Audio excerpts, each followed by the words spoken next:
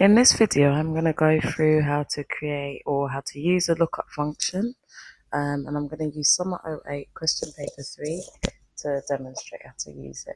I've already got J8 phone open, and that is this spreadsheet here, and we're going to do a lookup on this. So it says for question 2, in the department column, use a lookup function to show the department name. It says use the decode column for the lookup value and the file J8 code for the array. So I'll just show you the spreadsheet again, just so you can see. So the department column is here, just goes down to there. And then it says the decode column. But you need to remember that a lookup value is a single cell, it's not a whole column. Because basically what a lookup function does is it will look up this code here, MD in this case. We'll look for this in our table, lookup table, which in this case is an external file. So here is MD, and what will happen is that Excel will then place, or what we're going to tell it to do, is to place the actual full departmental name in the cell that's in this spreadsheet. It will go in this cell here.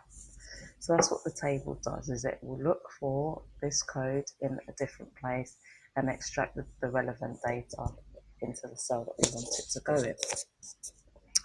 So if we go back to this, the table, the spreadsheet for the table, you can see that the data is arranged in columns. So the data is arranged vertically. So we're basically going to be using a Vlookup. If the table is arranged in rows, then we would use a HLOOKUP because the data is arranged horizontally. So the V stands for vertical and the H stands for horizontal. So in this case, we're using a Vlookup. What I find easiest to do is if I have a lookup table that's in an external file like this one. When I say external, I mean the lookup table is not in this spreadsheet, it's in a separate file. I find it easiest to go to View and arrange all, and I arrange vertically, and it just makes it easy for me to see the lookup table, and it also utilizes some of the shortcut features in Excel, and I'll go through those in a sec. So basically what we're going to do is in cell A7, this is where we want the result to be. So we're going to open the insert function button, and we want to use the Vlookup. Now, if the Vlookup's not in your recently used list, all you have to do is type in lookup, and it should give you, so it gives you a list of functions that you could use, and here's the Vlookup. You could also type in something like table, and that will bring up all the functions that use a table. As you can see, there's loads, but the Vlookup's close to the top.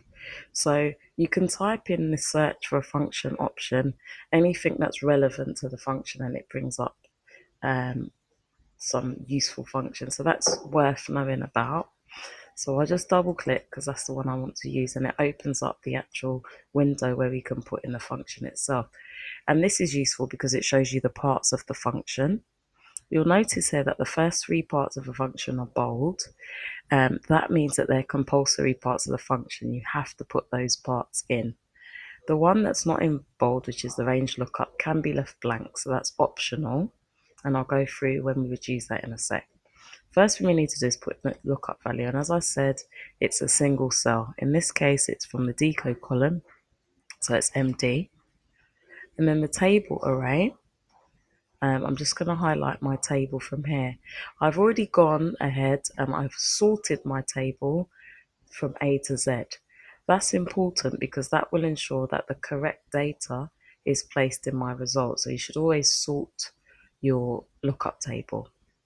You'll notice now, because I split the cells, split the view, and I've highlighted the table here, Excel's automatically put in all of the information that I need. So it's put in the sheet that the table is in. Exclamation mark means that this sheet is in an external file.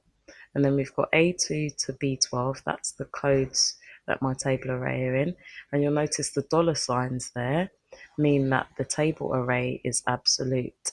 That means that when I copy my function down into row 8, 9, 10, and so on to 13, that part of my function will not change because of the dollar signs. We want the lookup value to change because we want MD to become AC and then to become PR and so on. So that is why we don't put dollar signs for the lookup value, because we want that to change relative to the row that it's in. And you'll see that in a bit more detail when I finish. The column index number is linked to the column that my function is for. And I think I missed out some of my cell references. I'll do that again because this window has covered it. Yeah, so it should be to B13. Column index number, basically, you're looking at the number of columns that the table is made up of. In this case, it's made up of 2 columns. And the data that I want to get my column from is this column here, column number 2. So I'm going to put a 2 in there. And you'll see that Excel's already pulled out the full department managing director, which is what we want to go in our cell. Now I'll just explain the range lookup. You either would write in there you'd write true or false. Now true would mean that you get an estimated value, which basically means if you had an lookup value which had grade boundaries in it, for example. So we said 90 to 100 is an A star, and the lookup value that you have is 95, there's not going to be an actual grade for 95 specifically. But if you write true in the range lookup, Excel can then make an estimation of what the correct grade should be for that according to the boundaries. In this case, each one of our codes, our D codes, has an exact match for it in the table here. So all we need to do is either leave this blank in this case or write false. I'm just going to write false in there just so you can see what it looks like to fill it in, and press OK. But even if you leave that blank, if it's an exact match, it's still correct. So there we go. So I've got MD and then I've got the actual department managing director, which is what I was looking for. And then I'm just going to move my cursor to the bottom right hand corner of the cell over the little square here till it becomes a black cross, and I'm going to double click to copy my function down. And as you can see, that has changed. So I'll just demonstrate the relative cell referencing. So if I click on A8, you'll see that that lookup value has changed from B7 to B8, but my table array has still remained the same. So it's still A2 to B13 because I've got dollar signs in front of the letter, column reference and the row reference of my range. That's why that hasn't changed. And if I click on each one, you'll see the changes in the actual lookup value there. So that's how we would do our lookup, and it's the same for VLOOKUP or HLOOKUP. The only difference is that the VLOOKUP is vertical data and the HLOOKUP is horizontal data. The only other thing I want to mention here, just before I end this video, is the lookup table. It's best not to close it, but rather just minimize it, because when I come to printing, if I've closed my lookup sheet, then when I go to show my formulas, I'll just show you. So I'll go to formulas and show formulas. And if I open this up to make sure everything's visible, it will add the path inside. It will add the path inside here. And it will make this really, really long. So then you're going to have problems trying to fit the whole function into your printout. And we want to keep the cell as short as possible. We want to keep the data as short as possible. So I'll just show you what it looks like when you close it and what the hassle you're going to have. So if I close this spreadsheet and don't save, you'll automatically see this has now changed. So if I open this now, well, it's not that much longer, but it's a little bit longer. And the problem is that if you have lots of functions in all of these cells, it's going to be difficult for you to fit the full function on a single page, which is what sometimes Cambridge asks you to do. So I would always just minimize that spreadsheet rather than closing it. And the other thing you need to make sure is that you save as.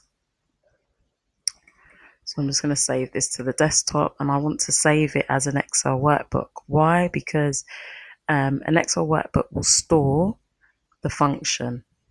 Yeah, if you save it as a CSV file, it will not save the function. It will store the result, but it won't save the actual function. So you'll find that all your functions will disappear. So that's another important thing to note.